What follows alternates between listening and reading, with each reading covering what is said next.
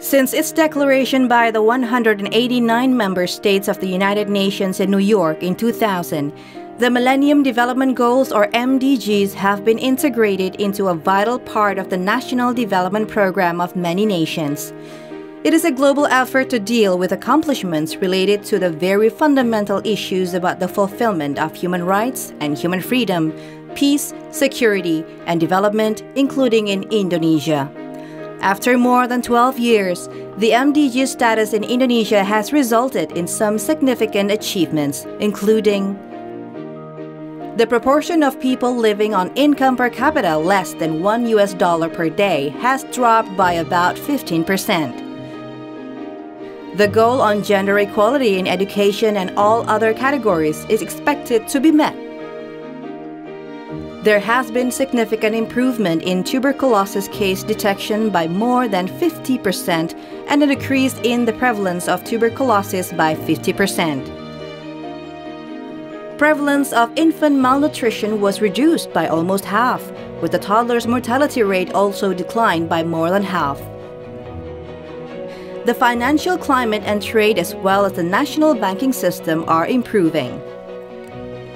In essence, the objectives mentioned in the MDGs are quite similar with the national development goals of this country, and that there are already many Indonesians who have done something to achieve these goals. What is now required is a national collaboration that can bring together these agents of change in a single movement to achieve the MDGs together.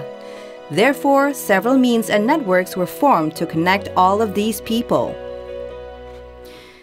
Through the initiative Pencerah Nusantara, loosely translated as the Archipelago's Eliminators, a cross-sector collaboration was formed, consolidating all forces and resources to assist in the achievement of the MDGs, such as the case as what happened at East Nusa Tenggara, where a group of doctors and midwives collaborated in developing a communication system using simple technologies to help with the delivery process.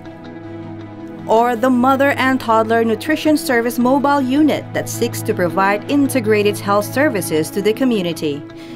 There's also the collaboration between the Public Works Department of Wonosobo Regency with the surrounding community, working together to provide a better public sanitation service program. All of this proves that much has been done in an effort to achieve the MDGs, and all of these efforts are the manifestation of collaboration of various parties that happen to have common agenda and objectives. MDGs dan governance itu saling terkait erat karena pada dasarnya governance yang melibatkan proses multi pihak itu harus disasarkan untuk pemenuhan hak-hak rakyat, pemenuhan kepentingan-kepentingan rakyat, kepentingan layanan-layanan publik untuk rakyat. Nah, kalau governance-nya itu bagus, tata kelola pemerintahnya bagus, sebenarnya pencapaian target-target MDGs harusnya tidak menjadi masalah. Pemerintah, masyarakat sipil, dan dunia usaha harus bahu-membahu merencanakan target bersama-sama, menyepakati kebijakan bersama-sama, menyusun program bersama-sama, dan melaksanakan mengevaluasi program bersama-sama. Kebetulan Indofood memiliki misi sebagai Total Food Solution Company yang kami percaya adalah memberikan kontribusi tidak hanya kepada masalah pangan, tapi juga masalah gizi. Itu kita adakan kegiatan CSR yang kita tuh salah satu platform atau salah satu kegiatan utamanya adalah building human capital melalui nutrisi. Nah, contohnya adalah dalam kegiatan CSR itu kita mengadakan kegiatan yang berfokus pada 1000 hari pertama kehidupan. Kita juga melakukan kegiatan penyuluhan bekerjasama di Departemen Kesehatan ataupun dengan MDG Envoy. Kita lakukan juga bersama-sama dengan institusi lain, itu sampai kira-kira 14 provinsi. Karena kita melihat bahwa Pencerahan Nusantara merupakan satu inisiatif yang sangat bagus dalam hal bukan hanya dalam hal kesehatan, tapi kita bekerja sama dengan Pencerahan Nusantara mengajarkan modul tentang pelatihan wirausaha, mengajarkan masyarakat di sekelilingnya untuk juga dapat meningkatkan kesejahteraan melalui modul wirausaha yang kita berikan. Selain itu kita juga bekerja sama untuk memberikan pelatihan tentang cara penyampaian modul yang lebih baik kepada masyarakat sehingga para kader pencerahan Nusantara bisa menyampaikan pelatihan kesehatan ataupun modul-modul yang ada dengan lebih baik lagi. Bakti melakukan identifikasi, dokumentasi, dan diseminasi informasi tentang praktek cerdas di kawasan timur Indonesia. Ini kami lakukan sebagai upaya untuk mempercepat pembangunan di kawasan timur Indonesia. Praktek cerdas adalah inisiatif yang berhasil mengatasi tantangan pembangunan sesuai dengan kondisi di kawasan timur Indonesia.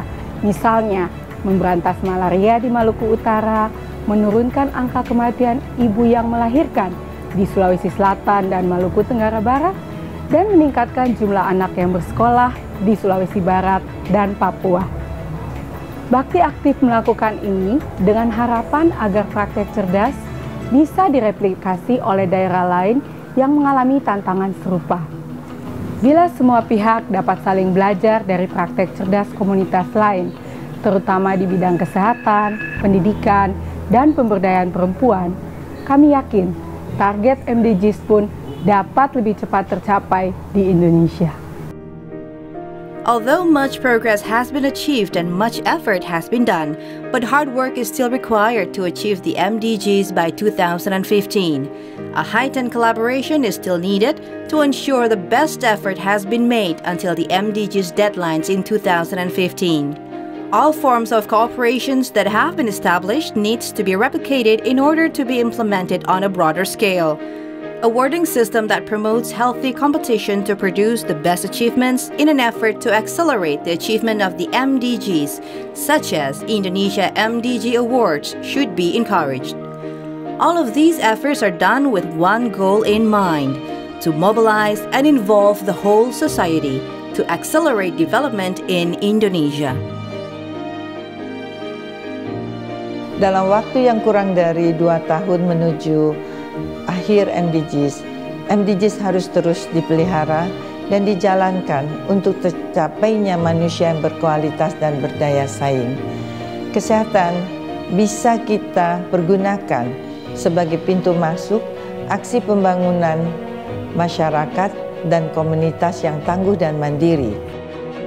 Selanjutnya, dalam pembangunan pasca 2015 atau setelah tenggat MDGs, penting untuk menjalin kemitraan antar sektor, antar aktor dengan memegang teguh prinsip keberlanjutan, kemanusiaan, dan keadilan sosial.